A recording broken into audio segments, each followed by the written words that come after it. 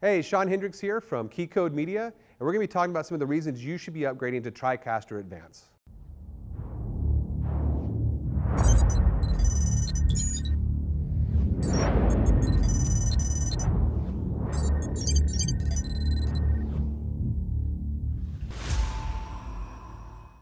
Here's a quick breakdown of what makes this an important update for your production.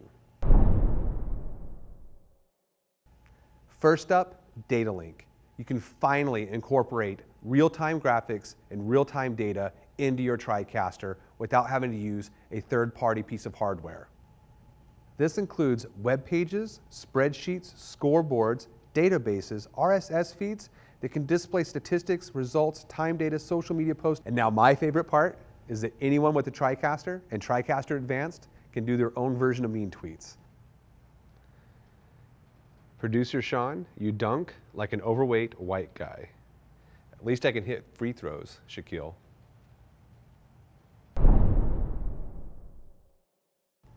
Another great feature is the fact that TriCaster Advanced lets you do instant replay. All right, let's go ahead and test it out. All right, Matt, go long. So let's go ahead and take a look at setting it up.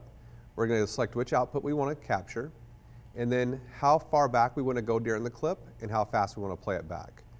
So once we do that, we hit record, we play our media or take a live camera, and we watch for the action to happen. Here's my blazing fast pass. And now if we want to see it again in slow motion, we click the replay button, and there you go. When it's done, it just comes back to the input. All right, instant replay. SDI Auto Detect. It's a simple feature, but it's a really convenient one. Basically, it takes anything that you feed the TriCaster, automatically detects it, and sets up the input for it. Instead of having to wander through this list guessing what they just brought you from the truck, set it on Auto Detect, and you're good to go. With TriCaster Advanced, we're not just switching cameras. We also play a lot of media clips. But with this, we can grab any transition out of the TriCaster we want and drag it onto the video. So just like you would a video clip, select it, drag it on, and when you hit play, it'll play that video and then use the transition.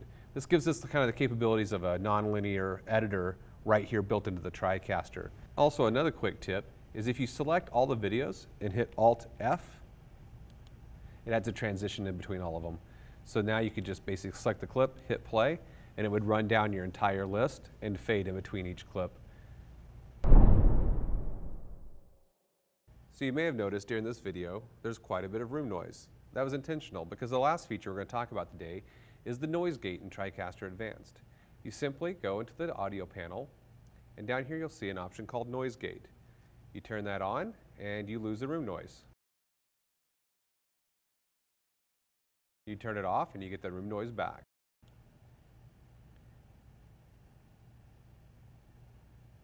Don't forget, there are over 60 features of TriCaster Advanced, but this is the last one we're going to talk about today. Also remember, Key Code Media is the #1 preferred reseller of TriCaster Advanced software. Contact us and let us see how we can help you, be it competitive pricing, system integration, or financial flexibility. Don't forget to like our page and subscribe. Thanks.